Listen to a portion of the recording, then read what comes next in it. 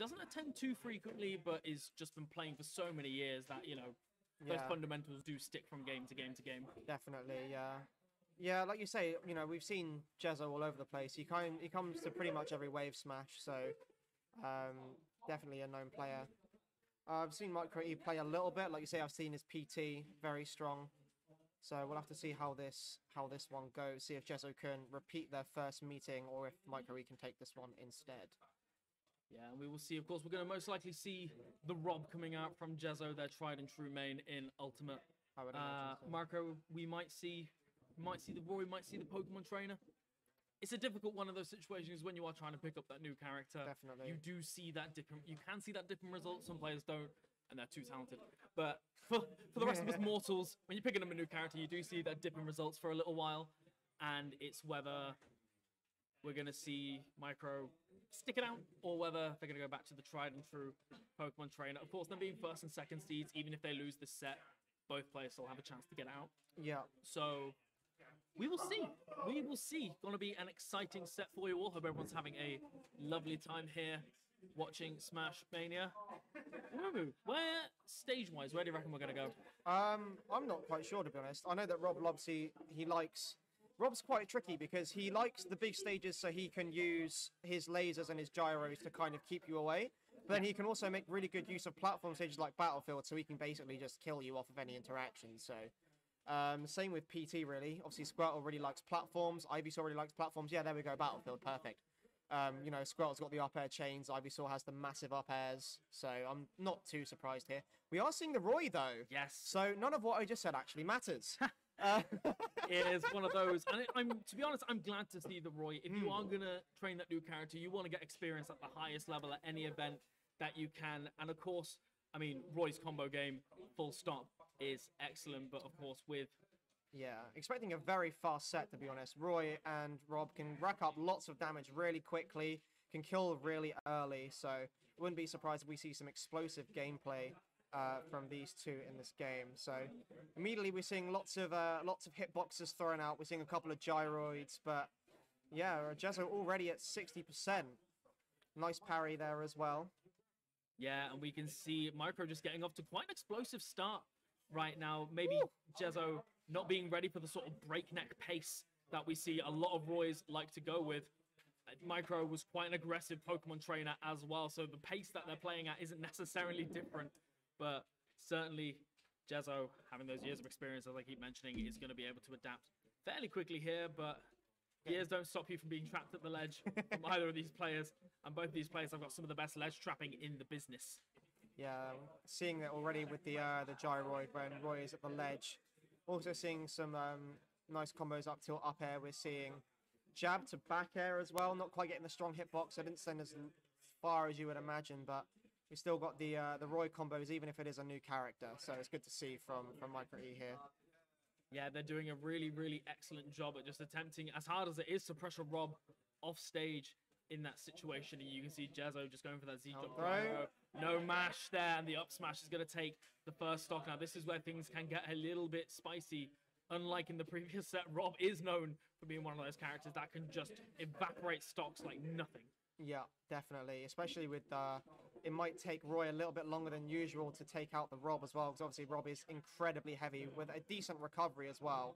And obviously Roy not really one for going off stage, so have to hope that MicroE here can get a confirm soon, because he's already taking a lot of damage. Very strange ledge interaction there, but a lovely up tilt on the top platform is going to take the first stock off of Jezo. Not too much of a deficit here. No, only at 60% or so deficit right now, and obviously Roy just as explosive as Rob, so very much able to make that up very quickly. But MicroE seems to be having a little bit of trouble with the gyroid though, being caught about that a lot in neutral. And there's the back air at the ledge with the gyroid ledge traps to take the second stock for MicroE there as well. Yeah, Rob's back air being such a good tool for catching neutral get up, because even if you don't get the hit, you are perfectly positioned to punish anything else as well. Now, this is where things can get a little bit scary. I'm liking these parries, though. Really, really enjoying these parries from MicroE, knowing that they have got a lot of experience in the matchup. And when you can parry those landing aerials from Rob, he suddenly becomes a little bit less of a scary character. Yeah, being able to parry the neutral air is massive in the Rob matchup, like you say. being able to kind of negate one of Rob's best moves. Just so you can't just throw it out as he would like to when you're able to just parry it like that. Yeah, and we can see once again Jezo towards the ledge, but just grabs and back throws Micro. And just this damage is racking up 777 on Micro, but it's not lucky. Oh, jab back there. Very nice. This is a very well-refined Roy, I must say. When somebody told me that they were picking up, I thought we were going to see, you know, some fundamentals, but we're seeing parries, we're seeing good combos, we're seeing jazz, we're having a great time. He's being very conservative with the side B as well. The double edge dance on Roy as well? It is. Because obviously a lot of newer Roy players, they're just going to kind of mash the button and hope. But we're seeing Micro, he's very much pressing it once, pressing it twice, seeing how Jezo reacts. So, and there's the unluckily the down air spike from Jezo able to secure that. The up B didn't quite snap the ledge as we would like. So Jezo able to punish that with the down air. Very standard Rob stuff. It's one of those things where Micro was sent so far off that, you know, maybe just would have got magnet hands, but Jezo knowing that and having that down air just on lock, perfect. Even the sour spot, you're still in disadvantage there. It's so difficult. No double jump either, yeah. Even though Jezo took game one, I say there was a, you know, that was a close game. It was very close, yeah. Like you say, considering Micro is picking up a new character, it was a lot more polished than, you know, you would expect. Yeah. I mean, obviously Micro, very skilled player at the game, so, you know, he's not going to pull out a character at tournament until he's ready, but Roy looks definitely ready, I'd say. Yeah, absolutely. And of course, you've always got that game too. You've got those adaptations available to you as well. We are seeing Smashville. I do like the pick. I do enjoy the pick of the smaller stage. Really going to be able to suffocate Rob, you know, using the platforms for that extra pressure here. However, of course, Rob standing underneath that platform and throwing out those projectiles, it's difficult to get around. It's very difficult to get around. Definitely. The platform's quite nice in this matchup as well because both characters very strong up airs, lots of good sharking ability, so, you know, lots of room to be able to kind of pressure your opponent from above. Again, very explosive start to the match though, 60 and 30 respectively on our two players here. Lots of damage coming out very quickly in the game too. Jab back air already, taking Rob to 90.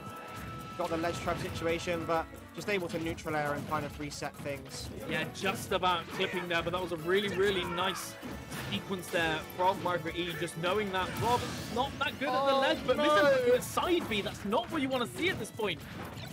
I mean, that's not what you want to see at any point. Didn't really use his double jump either. I don't know if he didn't think he had it or if he just not used to Roy's weight, because obviously Roy's a very heavy character, lots of gravity, and obviously when you're used to playing a character like Pokemon Trainer, and then no! SD. Not again! And unless the comeback of comebacks can happen, what started off as such a promising game two for Micro has now turned into a real nightmare. And you double jumped into it. No! Double jumped into it. And what a tragic way to end the set. Jezo shrugging his shoulders with a 2-0. You hate to see it. You really do hate to see it. He was doing so well on the Roy, man. Not what you want to see at all. That's so sad. I don't like you say. It's probably the gravity of Roy, man. Like if you're kind of used to playing the floaty characters that most of Pokemon trainers are, you know, you've got the Squirtle, the Ivysaur. Charizard's a little heavier, but not too much. So when you're kind of swapping from that to Roy, who, you know, kind of plummets like a stone when you're off stage, it can be a little bit, what's the word, jarring, I suppose. Yeah. Especially when you're up against such a good player as Jezo, and he's able to kind of just, it was just sad. It was so unlucky. Yeah, particularly after the second SD, it's so hard to keep that mindset going. And, you know, and the thing is with Jezo, again, you know, in this game as well, having that situational awareness in those, like, dicier situations is so clutch. Like, knowing that, you know, I'm 2 stocks down, I've got to double jump straight back onto ledge, and just clipping with the side B is just unfortunate. It's just unfortunate. The awareness from both players even, because like Jezo has played the game for so long that he's aware that Micro is going to be panicking in that situation, so he knows to just fall off side B. He's got no jump, he's got no recovery. It's just game done. So, well, you know, as unfortunate as it is for Micro, you know, good awareness from Jezo to be able to know that he can just kind of go off stage and do that and just secure the game for himself. So not even giving him the chance to get back into the game. Yeah, but in the meantime, we have got our next match, which is going to be Boat versus Giggles. Giggles a Brighton player, but tends to frequent the London events, Captain Falcon main. Very strong. I would say at this point, there's a real solid argument for him being the best Falcon in the UK. I think a lot of other... There aren't that many Falcons out there. Now that I'm thinking about it, there aren't that many UK Falcons. Not really. I mean, I think we've got a few at sort of the lower level of play, but not really that are kind of putting on results. But yeah, no, Giggle's definitely very good Falcon. I saw him play at, I think it was either DBZ or Wave Smash. I think it was Wave Smash. Yeah. So he got 5th at Wave Smash 9, and he got wins over. I'm having a look here. He got wins on people like Gaia, Woj, Cool Kings, and Zone as well. Were really big upset. Yeah. In the meantime, of course, we have got both Bournemouth and Lancaster player Snake main, as we are seeing. Set count is in Giggle's favor, 1-0. Oh right, okay, that's interesting. So we're going to see PS2. You know what time it is. These players, they don't have time to ban. They want to get straight into this action, as they have here in this game 1. We're going to Pokemon Stadium, and we can already